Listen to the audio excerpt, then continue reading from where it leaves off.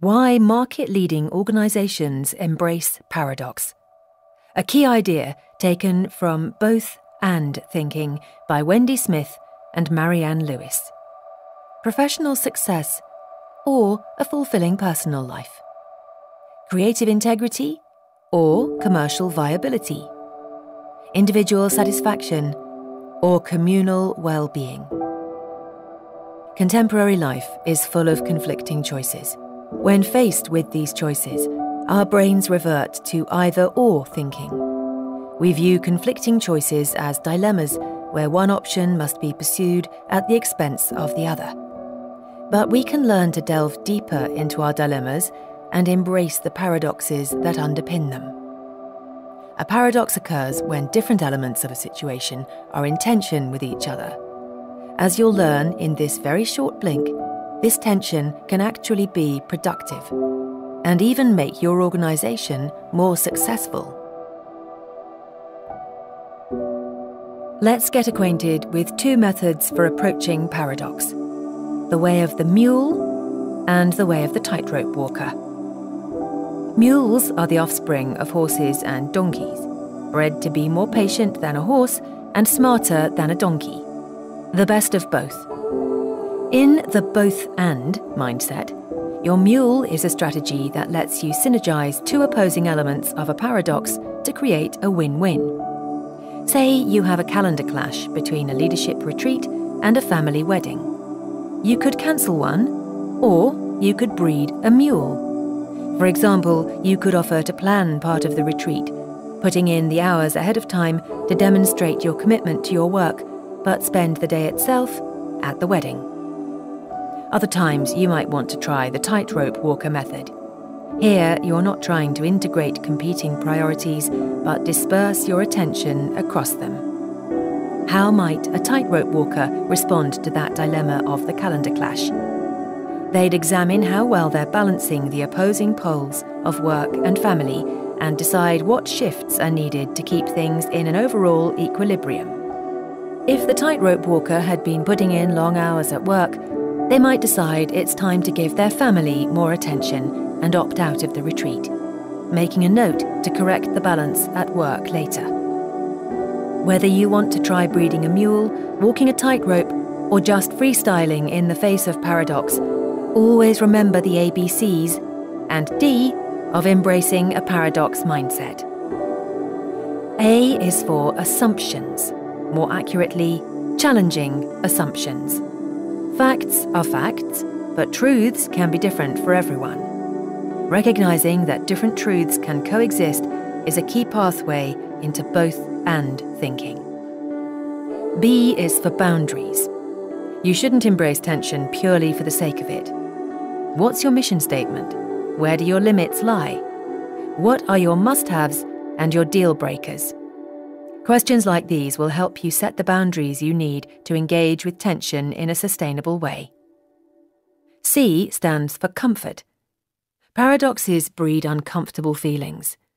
Accept discomfort when it arises and try to lean into the positives of uncertainty. Excitement, potential, and wonder. And D, that's for dynamism. Both and is a mindset, not a one-off strategy. Ensure you're constantly tweaking your patterns, seeking feedback on your actions, and letting go of assumptions that no longer feel fresh.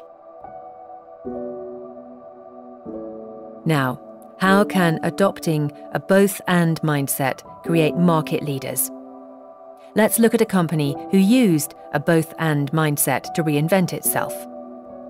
Multinational consumer goods firm Unilever was on the brink of bankruptcy after a series of ill-judged mergers and acquisitions when a new CEO with a both-and mindset pulled off one of the biggest corporate transformations in recent history.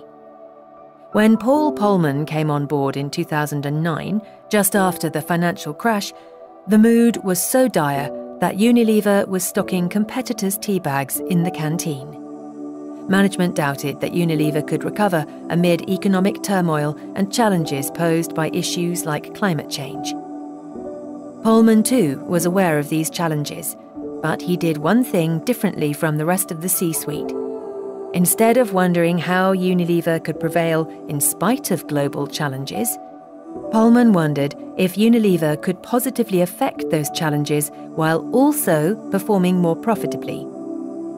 The result of this both-and thinking was the Unilever Sustainable Living Plan, a corporate strategy to save the planet as well as the firm. This dynamic approach wasn't simply focused on getting Unilever out of its current rut, but on poising it for success across new contexts. Can you operate sustainably and profitably? Unilever completely committed to this paradox.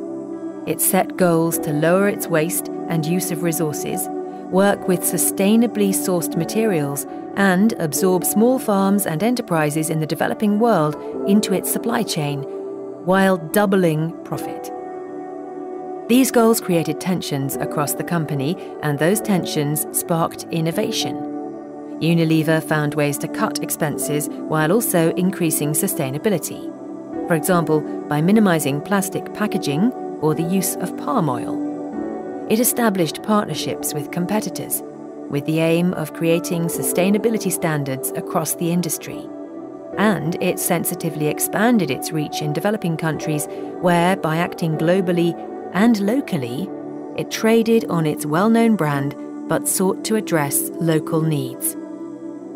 Through a paradox mindset, Pullman and Unilever turned the tensions that were threatening to sink the company into positive energy that's currently driving profits and impacting the planet for the better. Okay, so here's a final thought. Ever heard of serendipity? Think of it as planned luck, when you have the nous to turn a seemingly random event into a desirable outcome.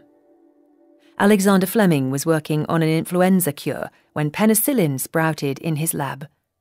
That's luck. The fact that Fleming saw the penicillin's potential? That's serendipity.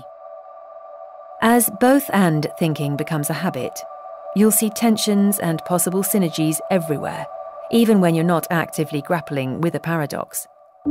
Train yourself to engage with them anyway. After all, a moment of serendipity might be just around the corner. Thanks so much for listening.